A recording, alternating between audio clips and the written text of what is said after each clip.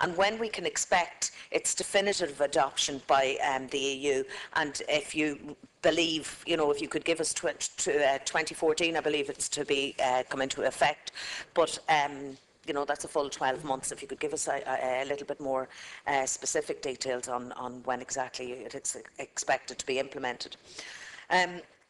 The whole purpose of the European Union, we know, is to promote peace, its values and the well-being of its people. And in agreeing the EU 2020 strategy in 2010, EU member state governments specifically set themselves the task of reducing the numbers of poverty or at risk of poverty by at least 20 million, as you've said there, by 2020. The fund is very welcome in that it will replace the current food distribution programme, and I would welcome your views also on how the fund will continue to achieve this task of reducing poverty and how effective it will be. Can I ask you also to outline your immediate tasks as rapporteur over the coming months and how important you believe engaging with the NGOs will be? Specifically those who work with and on behalf of children living in, or people living in poverty, the homeless, children, and indeed Minister Burton, the important role that she will play as the incoming chair of the Social Affairs Council.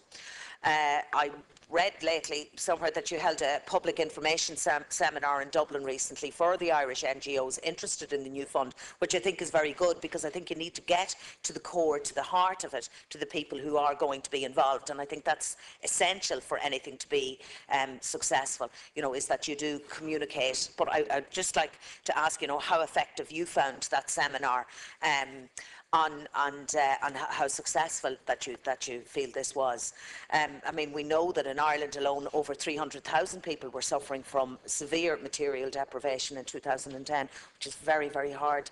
And I wonder if you could outline how Ireland, I mean, I know you talked there about it's a European thing, but if you could maybe just elaborate on specifically how Ireland can expect and how we can expect to see to gain from this fund.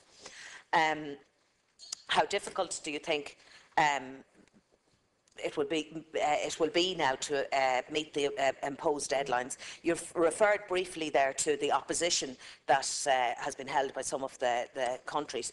I mean, I would personally agree that the measures like this fund are needed more than ever now, as more and more people are slipping into the poverty trap as a result of the present economic crisis. I will be very, very brief. Thank you.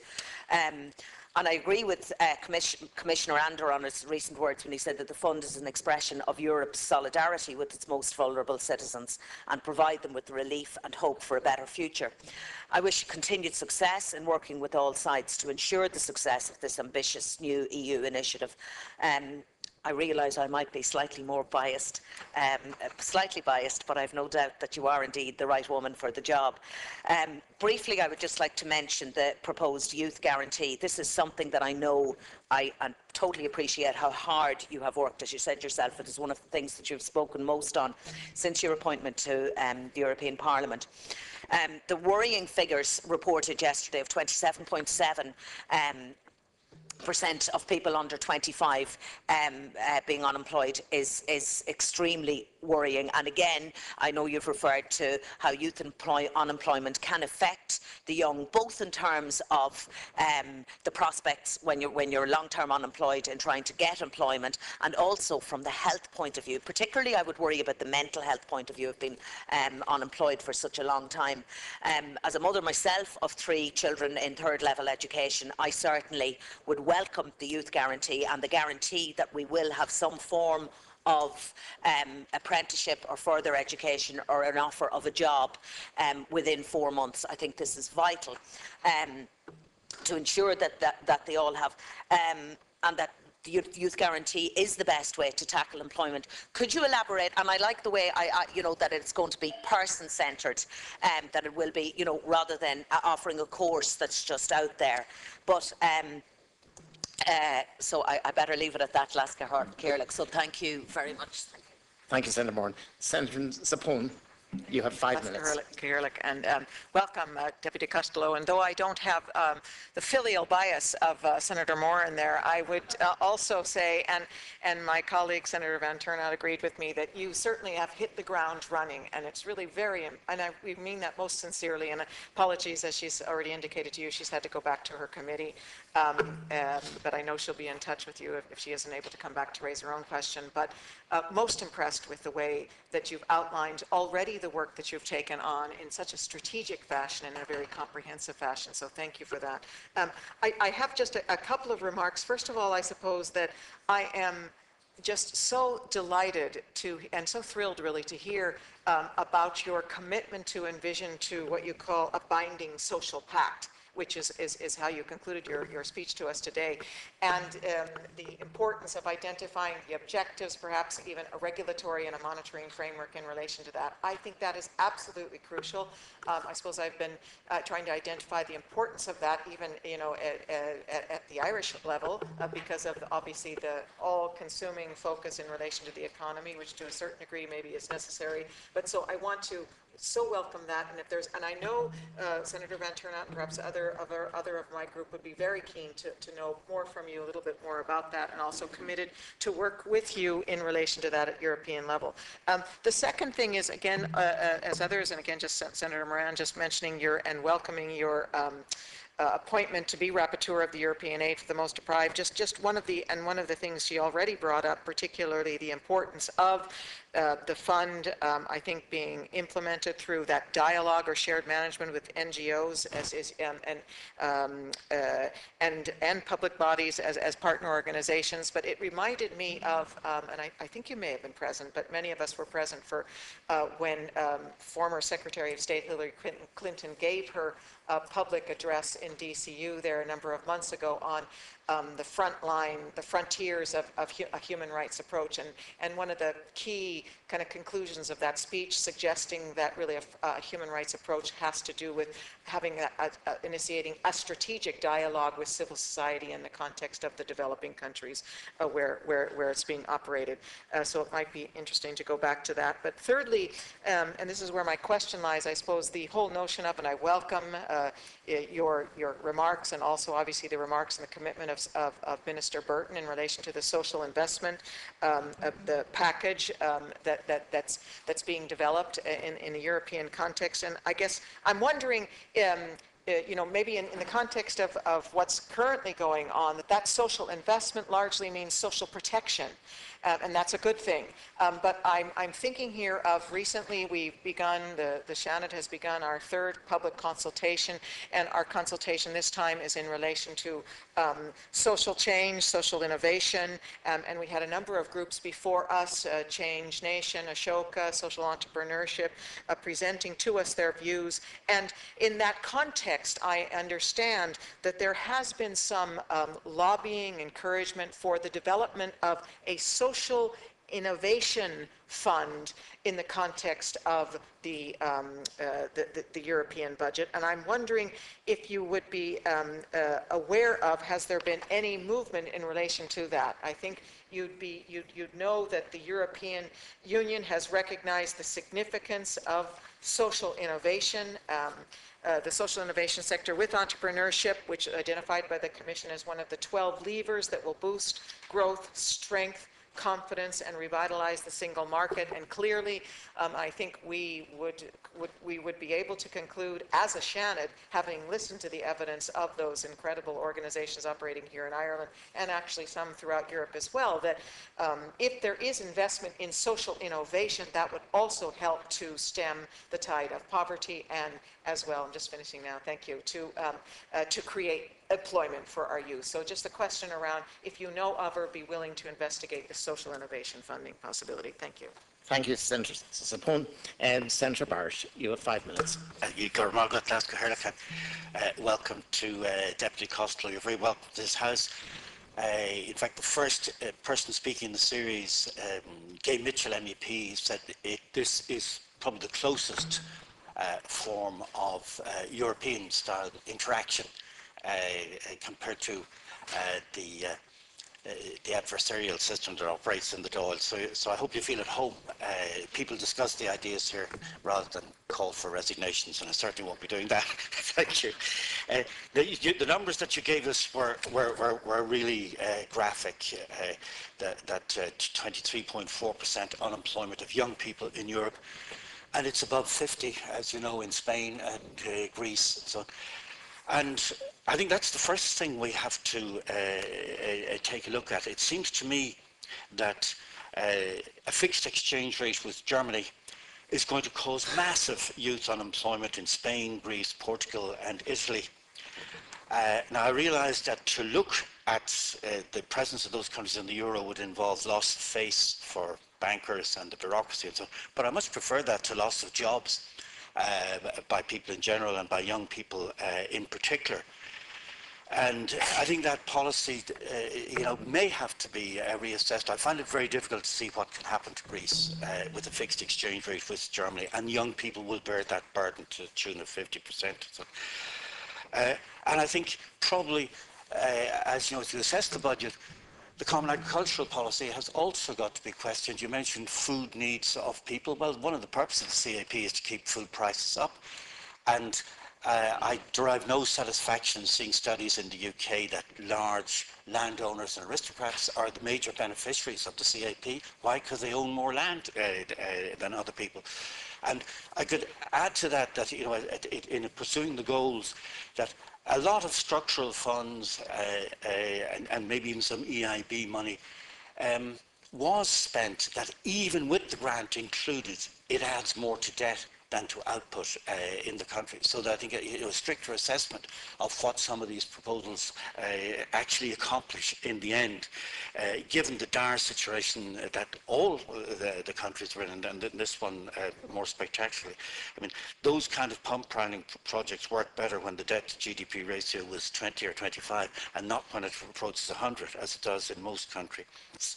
Your youth guarantee schemes, I think they're most interesting because we have, for one way or another, imposed that burden so heavily on young people. And you mentioned the 27.7% youth unemployment here. Internships, I think putting the onus on employers, to create more internships, to bring young people in from the margins to experience work. The acting Cathaoirleach has in his book, a man who started a career by operating the trolleys in supermarkets. A job leads to a job. Unrequited or one-way social welfare payments don't lead to anything and build up dependency. And I think looking at what is the dole in return for, we're not doing anybody any favours. You get this payment on condition that you don't do anything else. Go to play pool or something instead. But we must have something better to offer as a reciprocal benefit to the person, while retaining the cash payments, because they have to live as well. And a particular problem which Minister Burton has been drawing our attention to is that we developed in the boom era a habit of putting people into disability and invalidity, and therefore we've got more households with nobody in employment than anywhere else, despite spending more on child benefit. So any of the reforms that can improve the lot of youth by helping to live in houses where there's at least one worker, I think would be immensely valuable to us. Anything, internships, the supermarket trolleyman that the Cathaoirleach mentions in his book, they lead to something. And the dead end of welfare, the dead end of sickness and invalidity payments, I think all of those have to be addressed. One other one that occurs to me in the union that we're in, and I'll stand that, is can we have some way of tackling the language problem? If there, Ireland suffers by being so unilingual, and I think that's actually increased. So economically, we're in the European Union. Linguistically, we never joined. And should some schemes of assistance to Ireland from Germany and France include people from France and Germany going to Irish schools to help improve the employability and the workability of the market? But It's most stimulating what you've been saying to us, and I wish you every good fortune in it. And we do need to turn Europe around. You pointed out the targets to us, but the problem is, since the banking crisis, we're going in the wrong direction. And sometimes I think I don't hear enough radicalism, not from you, but from Europe in general. Thank you very much. Senator Catherine Riley, 2 minutes. I'd like to join my previous other senators and welcome Deputy Costello to the House. And I suppose it is apt that we are talking about employment and social inclusion this week in terms of the agreement that's just been reached at EPSCO in terms of the youth guarantee. And indeed, Eurostat released some interesting statistics earlier this week in terms of social inclusion. The economic crisis, which has stripped away for a large part a lot of the social welfare rights of millions, is contributing to a widening poverty gap between the member states, the European Commission has said. And the worst affected are young people, unemployed women, single mothers in member states predominantly located on the east and the south of the Union. And EU Employment Commissioner Laszlo Andor in Brussels on the 8th of January said most welfare systems have lost their ability to protect household incomes against the effects of the crisis. Indeed, Irish children and working age adults are more at risk of poverty or social inclusion than any other children in Western Europe, according to Eurostat data released earlier this week. And these figures show that Ireland's children are more likely to face social exclusion and financial poverty than their counterparts in 22 of the other 26 EU member states. And 38% of Irish under 18s are most at risk of one of three forms of poverty or social inclusion, either living in households with disposable income below 60% of the national median, being unable to pay bills on time, or living in households where adults have paid work for less than 20% of their available time. Now, when people among all age groups are taken into account, 29.9% of Irish people are at risk of poverty, well above the EU average of 24.2%. So I'd just like to ask, with such damning statistics, how, while holding the presidency, do we move towards social inclusion in Europe when there's such rampant social exclusion in our own state? How can we move towards leading by example and trying to bring down such levels of poverty? I know we are in a programme at the minute and there are cutbacks across all departments, but when we see such statistics and when we are holding the Irish presidency and when social inclusion is so important, how do we actually try and bridge the gap there? And obviously I could make a contribution by talking about the youth guarantee, and as mentioned, the EPSCO conference today has agreed on the package. And I suppose that this discourse, the timing of this is perfect, especially when we do look at the alarming figures of unemployment right across the EU. The headline figure of 11.7% unemployment across the Eurozone is bad enough, but I think it is important that we highlight that there has been a sharp increase in long-term unemployment or long-term joblessness that is more concerning and that we need to address as a matter of urgency. And when you consider that 45% of the EU's unemployed have been out of work for more than a year, and in 8 countries that figure actually rises to over 1 in 2. And in a foreword to the winter forecast, Marco Bucci, head of the Commission's Economics Department, said that acknowledged that the grave social consequences resulting from the unemployment crisis. Indeed, the Commission paper itself conceded that long-term unemployment is associated with lower employability of job seekers and a lower sensitivity of the labour market to economic upturn. So where do we go from here now? As I said, there has been an announcement just before we came into the Seanad here today on the youth guarantee scheme. But where does that go? How do we go forward in terms of funding? There's still a few questions to be answered. I know that. Time up. Okay, can I just very briefly just ask the question? How do we make sure the guarantee is properly resourced in terms of will we have to match funding, and how do we make sure that that's done? And I know that it guarantees positions of training, further education and internships, but how do we guarantee integration into the labour force after that? Because we don't want cheap labour after this. We need sustainable jobs for young people that are socially and legally guaranteed, as well as the minimum wage and education and training. Thank you very much. Well, we've finished with the statements now from each party, and maybe I'll ask Deputy Costello. I believe the MEPs are called deputy as well. I only learned that recently.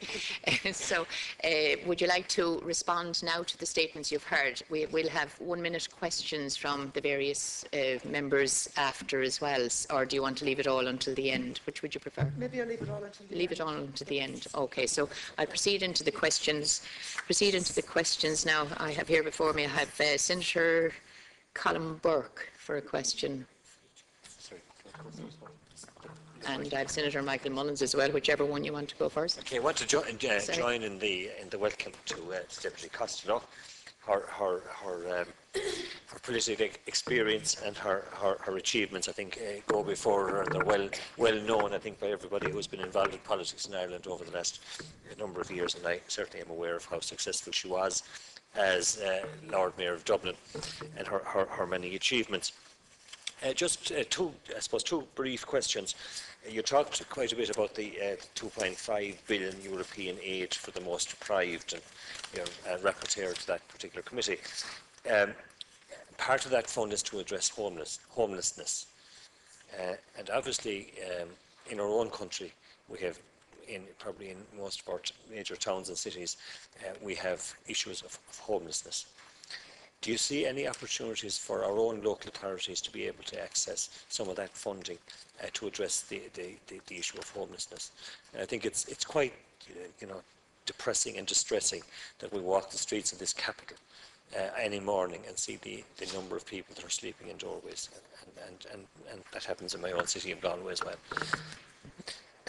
My second question and comment relates to the European Youth Guarantee, which will provide jobs or further education, training or apprenticeships.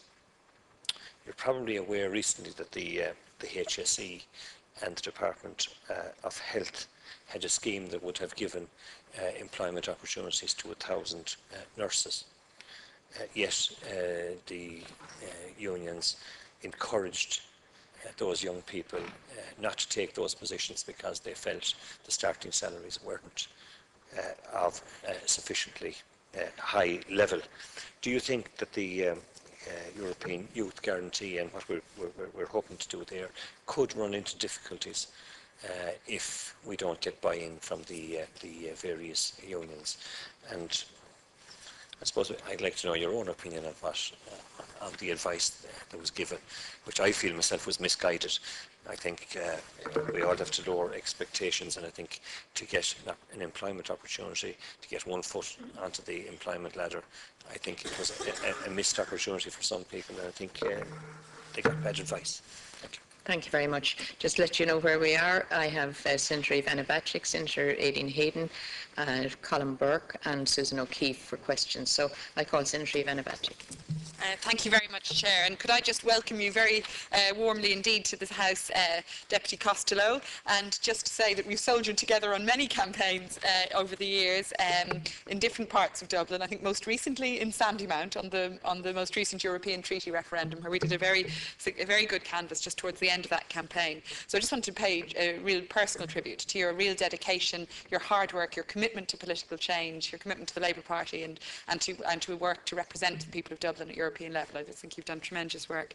And particularly pleased to have you here today on the day that the European Youth Guarantee Agreement has been made. And I think we've all just heard the good news on that. And it really is wonderful news that at last we're going to have a commitment at EU level specifically to tackle these devastating figures on youth unemployment that we've heard about and that you've spoken about so eloquently.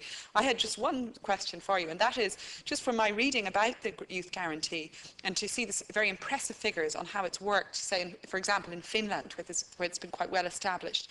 How does it work in practice, and what are the very practical changes that young people here who are on the dole and who are currently just see no prospect of anything in this country for them and who are looking at emigration, how will it work practically to impact upon those young people? Thank you very much, and you're very welcome again. Thank you. And Senator Fergal Quinn. Thank you. Deputy, you're very welcome. Delighted to have you in this House, and thank you for saying those nice words about the House. We hope we're around next year, and the following year, and the following year to honour those, indeed. I have a couple of questions. One really is to do with safe food in Europe. Is there a danger, particularly after what's happened with the discovery here in Ireland of the horse scandal, of the horse meat scandal, that the image that Europe has of creating safe food is being damaged, and that we are now lagging behind other parts of the world? And may I tag on to that the possibility of a free trade agreement with the United States, particularly because of the very heavy subsidies, the huge subsidies that farmers in Europe get from CAP. And the ban that we have in Europe on major American imports coming into Ireland. How can we manage to make sure that there is going to be a free trade agreement? Do you believe that that's likely to happen? The ban we have in Europe on that, certainly on beef coming in, and also on certain chicken products as well. It makes it seems to me very difficult, because we've been protecting ourselves on that basis. And one last question is to do really with the SMEs and the late payment directive from the European Union. I believe, and this is the voice of the SMEs, say that they believe that this late payment directive is going to damage the Irish situation. We have the latest payments in Europe. It takes 66 days to get paid. The new directive says you should pay within 30 days, but not later than 60. Now, when you say not later than 60, that actually means 60 days, because anybody who's paying and says you're okay for 60 days, that's what will happen. Do you believe that EU legislation such as this is actually adding to the cost of operating businesses here in Europe? Thank you. Senator Éireann. Very much, Laska Hirlock. I'd also like to welcome Deputy Costello to the House and say that we're living in very different times. I mean, I can remember a time when people used to talk about going over to Europe. And now, I mean, here we have a member of the European Parliament sitting in front of the Seanad Chamber, and I hope the Dáil will take a leaf out of our book. But it is good to see that greater engagement with the European Parliament in particular. I suppose my question is somewhat philosophical, really.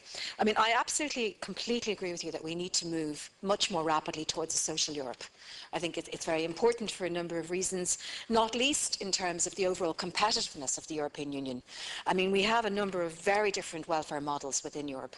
I mean, just, in relation to, say, Northern Europe, we have the social democratic model. We have the residual model between, in Ireland and the UK. We have the Southern European model in the Southern European countries.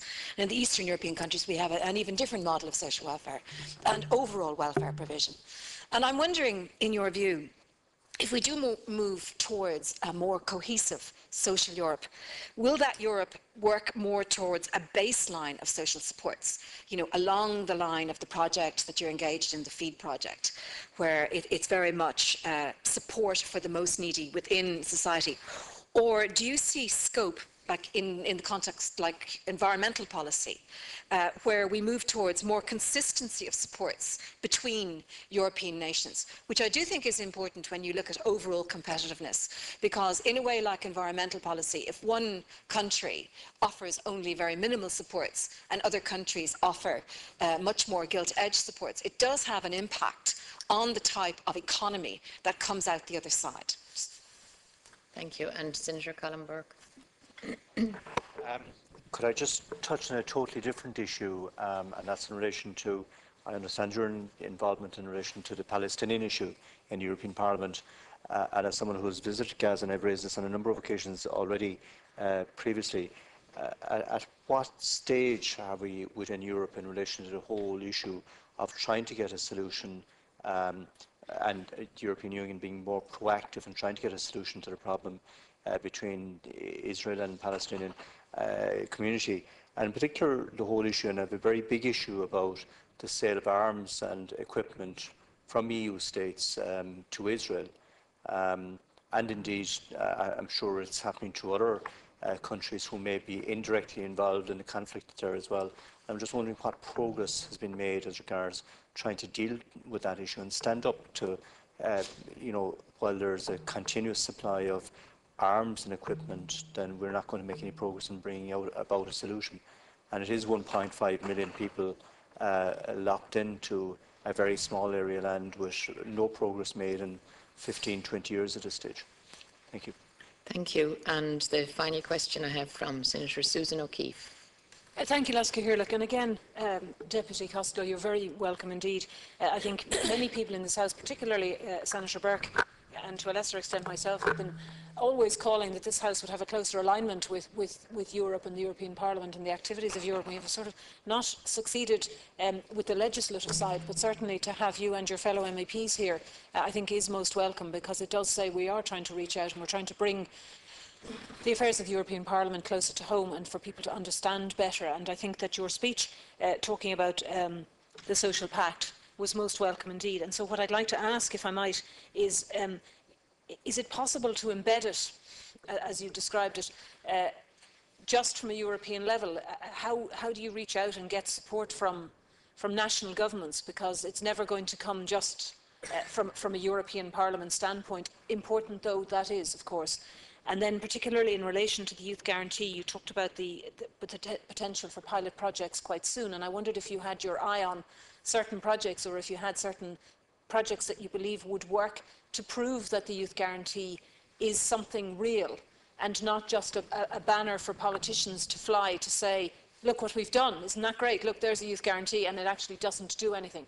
So I feel sure that given your own passion for this, that there are probably projects that you have earmarked or in your head think would be a good model to prove its impact, its potential impact. Thank you. Thank you very much indeed, and thank you to all the questioners. And Deputy, if I could ask you to respond, you have plenty and a wide portfolio there, even wider than your own brief, so you have to be an expert on everything when you come in here, Deputy. Thank you very much indeed, and appreciate what you're doing. Thank you, Lasca Hirlock, and thank you very much for all of your comments and your questions. Indeed, I found the comments and the questions and the debate here this morning really stimulating and really interesting, and just reflecting on various different aspects of my work. So I'll try and go through the answers, and where I can answer, I will. Where I can't answer, I will try and come back to some of the senators with additional information. First of all, to Senator Layton, I'll try and take people in the order in which they spoke, but there may be some crossover with some of the issues that people have raised. Senator Layton and Senator Burke raised the whole issue around Palestine. And first of all, to say that I am very aware that the Senate has had a particularly strong tradition in monitoring what's happening in the Middle East. And indeed, Senator McLanigan, when I was in the West Bank there recently, there were a number of people from Fatah asking me about Senator McLanigan and remembering him very fondly. So that was quite a good experience to have. And I'd certainly welcome the opportunity, Senator Layton, of meeting with friends of Palestine and updating them on the events. I think the situation in Palestine is very, very serious. Like, I am fully supportive of the concept of a two-state solution, that Israel should be allowed to live freely within, securely within its borders. There is no doubt about that. But equally, that the Palestinian state has the right to self-determination, and that Palestinians have the right to statehood, as was recently endorsed by the vote at the UN, where they received non-member state observer status. So that was something, and that was a hugely important vote. Only one European country actually opposed that in the end, which was the Czech Republic, and that was something that was actually quite interesting as well. That that Europe did actually facilitate that, and that is the start of the recognition of Palestinian statehood. But there is a huge body of work to be done on that, and I certainly believe that the window of opportunity for the two-state solution is narrowing all the time.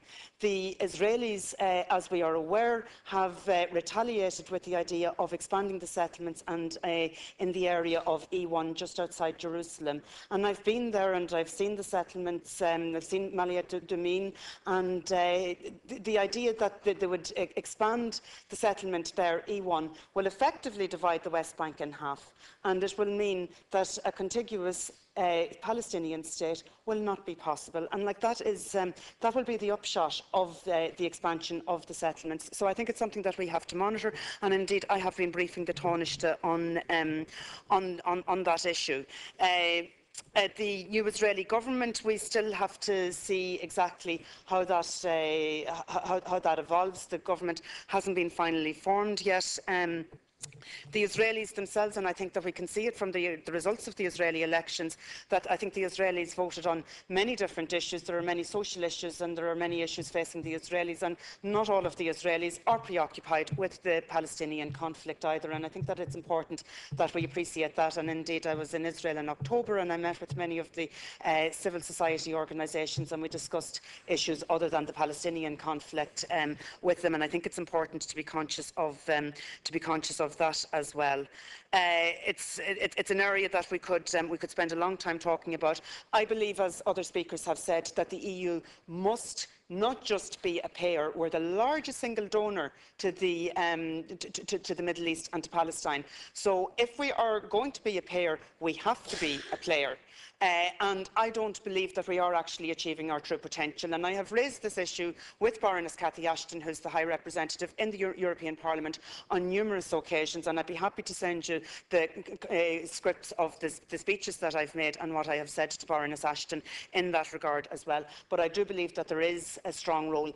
I understand that there is going to be a new initiative, and I know that Baroness Ashton is actually quite committed. And we have to accept as well that Europe is in a very difficult position, and Baroness Ashton is in a very difficult position, because we talk about Europe speaking with one voice, but we are 27, soon to be 28 member states, and we don't speak with a unified voice on the Middle East issue. And that's one of the areas that's a cause for concern. And I think that sometimes when she is criticised, she can't actually sometimes articulate a view because she doesn't have a unified approach coming from the member state governments, and that's something that we have to take on board as well when we look at the response of the EU to the issue. So there are many complexities, and I would really welcome the opportunity to, as I say, discuss it with you, or maybe discuss it with some of your committees. And then just moving on then to the just EU 2020 strategy and the youth guarantee. There have been a number of questions in relation to the youth guarantee. The first thing that I would say is that the youth guarantee it's not a cure-all. It's not going to end youth unemployment, and we're not pretending that it will. But we are saying that there is a crisis in Europe, that we've almost 24% across Europe, that some countries are facing 50 to 60% of youth unemployment, and that it's hugely crucial that we actually deal with the issue. We have seen the experience in countries that implement a youth guarantee, that they have low levels of youth unemployment, and so we believe that there is an opportunity at European level to introduce a project that would actually take this on board. There is 6 billion set aside for youth opportunities, youth employment initiatives in the MFF. In the Parliament, again, we believe that it should be more, but we will take that. There's 3 billion coming from the Social Fund, and there'll be 3 billion new money, and we believe that it should be more. But I do believe, and a few people have mentioned JobBridge, and that the experience of JobBridge has been very positive, and I know that there is some concern around JobBridge as well, or around internship programmes. And one of the issues that we are looking for in the European Parliament is that the youth guarantee is one side of it, and on the other side then we would have a quality framework for internships and traineeships. And that would ensure that traineeships and interns would not be subject to abuse. And that there would be proper monitoring put in place there. And I actually believe that JobBridge is actually quite a good model that maybe other countries could follow. And we have seen from JobBridge that 60% of the people who participate in JobBridge actually move on to employment. And that's really, really significant. But I do believe that we do need a quality framework. I was at a conference in the European Parliament on youth unemployment not so long ago, and we had a room full of 400 young people. And they were asked, the moderator said, how many young people here have done one internship? 99% of the room put their hand up. How many have done two? 95% put their hand up. 3, 4, 5 internships, there's still over half the room putting their hand up. That's not acceptable, that we have that level of internships. And I have to say that sometimes my own institution, the European Parliament, makes great use of interns, but very often unpaid interns, and that's not acceptable either. And I believe that in the European Parliament we need to make sure that we have our own guidelines and our own code in relation to that. So I do think that the youth guarantee, it's one piece in the jigsaw, and I very much welcome it. I feel it's sort of really fortuitous to be here today on the day that the youth guarantee is actually announced and is coming to fruition. And I agree with Senator Riley when she says that we need to have jobs for these young people, like that we can train them up, we can skill them. But where are they going to go when they finish these apprenticeships and when they finish their training places? Because we still have to be able to move them on out of training, out of internships, into jobs. And that's where I believe that we actually need to achieve sustainable growth in the European economy. And that's why I believe that the European budget should not be seen as some kind of measure of expenditure that countries are fighting each other and they're saying that they're not putting into the European budget, that they should actually see that contributing to the European budget is an investment. It's an investment for growth. It's not an expenditure item. And I think that we really need to hammer home that message. And that's why the European Parliament is actually very concerned about the budget that is before us at the moment. And we know that that there were a lot of negotiations.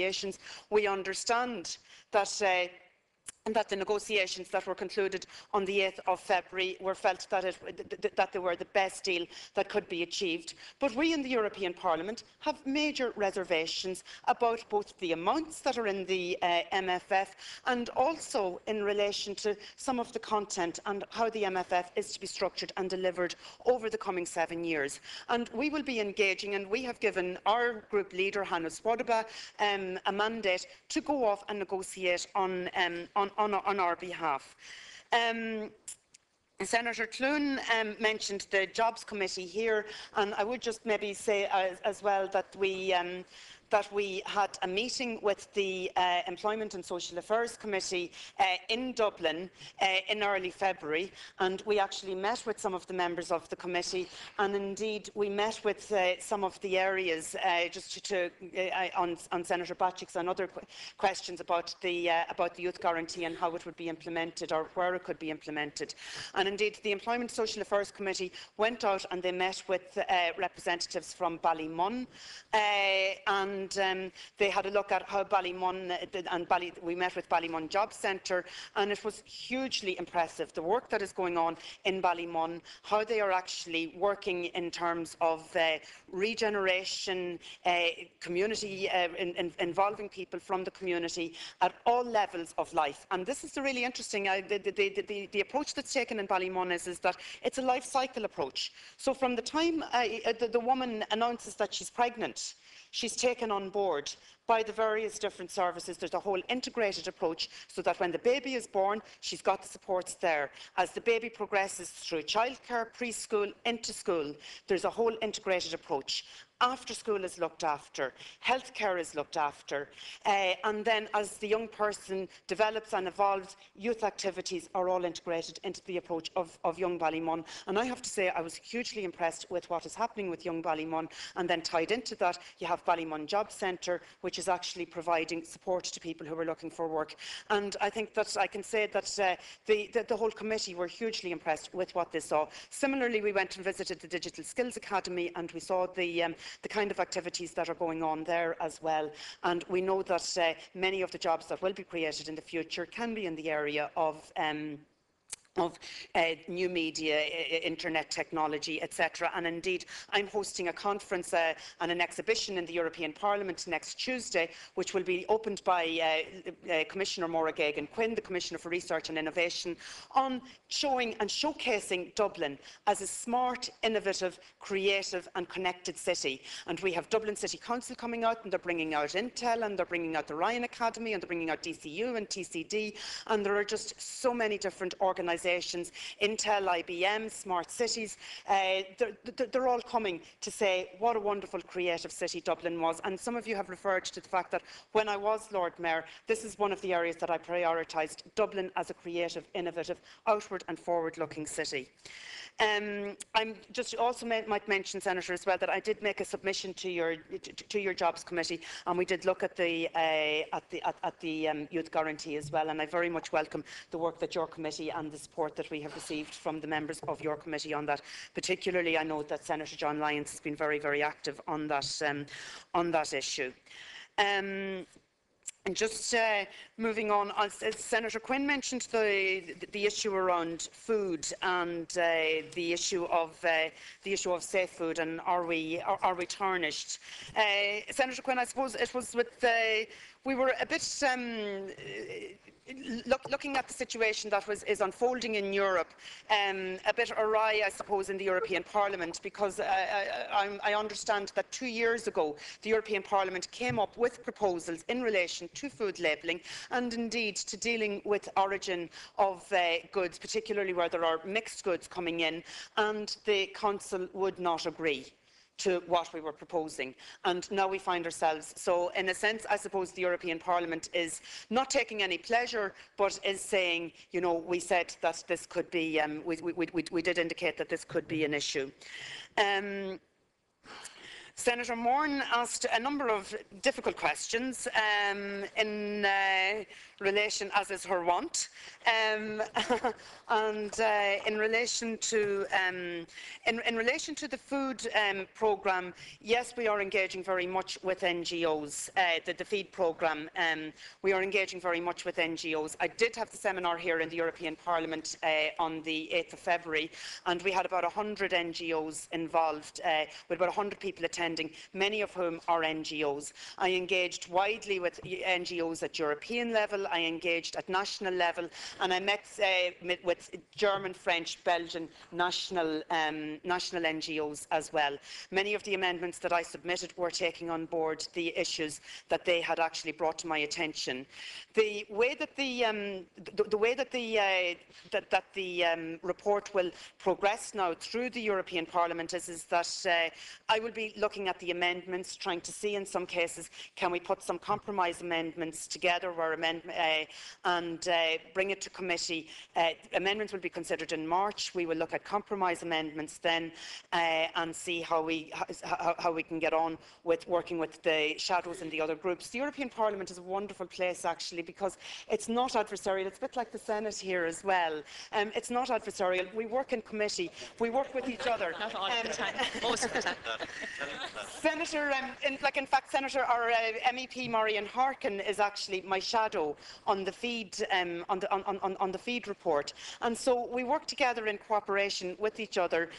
We put forward amendments, and then we will be taking it to Council. One of the issues, actually, and thank you, Senator, for reminding me, because one of the issues that I did raise in my own report is that there was a requirement for co-funding for feed, that there should be 85% funding and then 15% co-funding, and my report is actually proposing that we withdraw the requirement for co-funding on the basis already that the charities who are involved in this programme leverage so much additional funding themselves from the work that they do, and they do. They're able to target various different areas, and I've been to, I visited Crosscare and the food bank that they have. I've met with Healthy Living for All, and indeed Duncan Stewart on EcoI did a whole programme on food waste, and I see very much that this programme that we're involved in would tie in with many of the policies on food waste. So there's a huge amount that can actually be achieved there, but we're not out of the woods, because there is still a blocking minority in relation to this programme.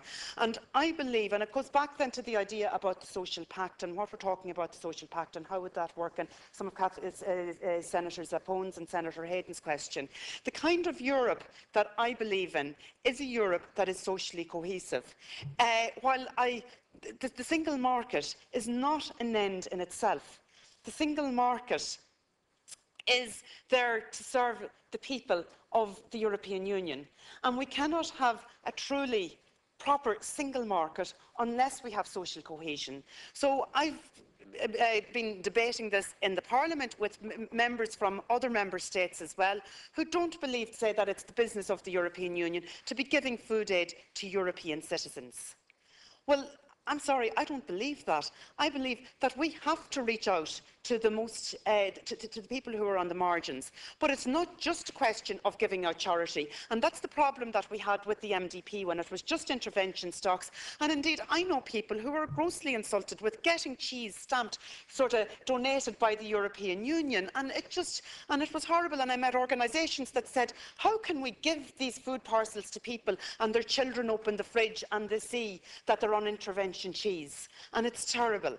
And so what we're looking at now for this, with this programme is that this would be a socially inclusive model that we would follow. So not just do we give the food aid, but that we use it as a way of bringing people in, taking and ensuring that there are social inclusion measures, so ensuring then that maybe they're able to meet the next rung on the ladder by participating in maybe ESF job incentive programmes, because the ESF will not look after them at this stage.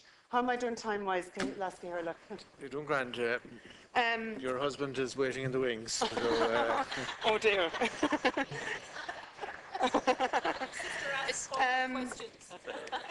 Yes. So I suppose like the FEED programme to me is fundamental to what the European Union is about when we talk about social cohesion. I think that this is where we're at. One senator, raised, I think it was Senator Barrett, raised the issue around, well, can we actually have a common currency, and is the currency sustainable, and, should Greece be at the same level as Germany? Well, I would say to you, Senator, that I don't agree with that premise, and I don't believe that if you cut Greece free from the euro, that you are somehow going to save Greece from any more of the problems than are being experienced by Greece. And I believe that the best thing that we can do is show solidarity with Greece, ensure, as we have done to date, that we pull out all the stops to ensure that Greece stays within the Eurozone, and that we work to support Greece from within the European Union, but that we do not cast Greece or other countries who experience difficulties out, because that is not what European solidarity is about. And your position is the one that is advocated by my colleague Nigel Farage in the European Parliament, and I have to say that I really do take major issue with what Mr Farage has to say on that. So I don't believe that that you're starting at the right place. I think that what Greece is facing serious problems, and indeed Greece is going up to almost 60% youth unemployment. And I know that we're facing really serious facing really serious economic issues. But the stories that you hear from Greece are just absolutely heartbreaking. When I discuss the situation in Greece and Spain and Portugal with my colleagues. Can I tell you a story about what one of my colleagues from Portugal told me? That there was an opinion poll done. Portugal, remember, is a new and emerging democracy that has, within living memory, come out of dictatorship. There was an opinion poll done in Portugal recently. People said that they weren't disillusioned with politics or with their politicians, even though they were, or with their parliaments. What they were really most disillusioned with was democracy. The army were saying, this isn't what we overthrew the generals for. That's a really, really serious situation when democracy itself is being undermined. And that's why I believe that Europe has to be seen as part of the solution. And the European Union can only do that by showing solidarity and by promoting social cohesion. And we can only do that by developing the kind of ideas that I've been talking to you about here today. We have various different programmes. We have the structural funds, we have the cohesion funds, we have the structural funds, we have ESF, we have now the aid for the most deprived. But we have to have a social agenda on top of that. And the European Union has been, and I do believe that it's right, that we need financial rules, and we need to work within a stable economic framework. But we also need to make sure that we do work within the whole framework of social cohesion, of social solidarity, and that we cannot advance the single market unless we have a level playing field for all. Ireland has benefited greatly from many of these programmes in the past, and I believe that we can continue to play a role in doing that. Senator Riley said, well, look at our figures, and how can we hold ourselves up as an example of good practice and hold the presidency? The one thing that I would say is that, and Senator Leyden will, I think, bear this out, because we did meet, we had a very interesting interparliamentary discussion on the European semester there about 2 or 3 weeks ago, and there was a really, really good interaction between national parliaments and the European Parliament, and that's how it should be. And it was really excellent, the interaction and the debates that we had between the national parliaments and the European Parliament on the future on the future of Europe. There are huge and very high expectations from the Irish presidency, and so far the Irish presidency has gained a reputation for being efficient, for being businesslike, and for getting the job done. And there are huge expectations with a number of dossiers that are on the table that we will actually be able to deliver those dossiers, and there is a feeling that we're heading in now to a period of, because once we come to June 2013, we'll be coming to June 2014, and then we will we'll be coming to June 2014, we're into new European elections and a new European Commission. So it's important that before we go into the last year, that we do actually get the job done. I think as parliamentarians, you understand how that actually works. So that is. That's where we're heading in relation to the Irish presidency. But the Irish presidency is actually, I think, taking a leading role. And Senator Quinn asked about trade with the US. I know that I met with Minister Bruton, and he said that the free trade agreement with the US is one of his key priorities over this period. But I know that there are a lot of negotiations to be done in relation to that, and the European Parliament will play a very strong role in the oversight of any free trade agreements that are arranged with any countries, as we do. There are a few other issues. It was mentioned too in relation to the developing world, and could we have some kind of a humanitarian corps that would actually work overseas? Just a few weeks ago, the Employment and Social Affairs Committee was delivering an opinion on the proposal to have a humanitarian aid corps from the European Union, and I can send you the report on that, Senator. So I will come back to you on that. Senator Quinn asked about the Late Payments Directive, and did I believe that that would actually be would that actually impact negatively on Irish business? My experience is that SMEs in Ireland are equally looking for the Late Payments Directive to apply. The Late Payments Directive will just actually apply a penalty or interest on companies who don't pay on time. And I think it is important that in these straitened times with struggling SMEs that they do actually get their money. So many of the representations that I have received are for the early implementation of the Late Payments Directive. So I'll investigate whether or not there are other issues there. As I said, the other point just to make again is that with the European Investment Bank, like we had a discussion last week on SMEs and the extra 10 billion that is coming from the European Investment Bank, and I strongly believe that the European Investment Bank should actually be making money available, and there will be a programme from 2014 where the Investment Bank will be making money available to SMEs, and that's something that is important. In relation to the language barrier, that's an issue that's probably close to my heart, because I worked for 10 years in Largus, which manages a lot of the EU-funded programmes in education, and I was responsible for sending students on and developing projects with schools, lingua projects with schools, language projects, Comenius language projects, and sending language assistance abroad and bringing language assistance to Ireland. And it was a hugely rewarding programme, and many of the schools and the teachers who were involved in it found it very useful. There are a good few linguists in Ireland. It is surprising, and you do find them. The problem is that English is the lingua franca in so many ways, and very often you go to meetings, and even if there's no translation, everybody just has to speak English.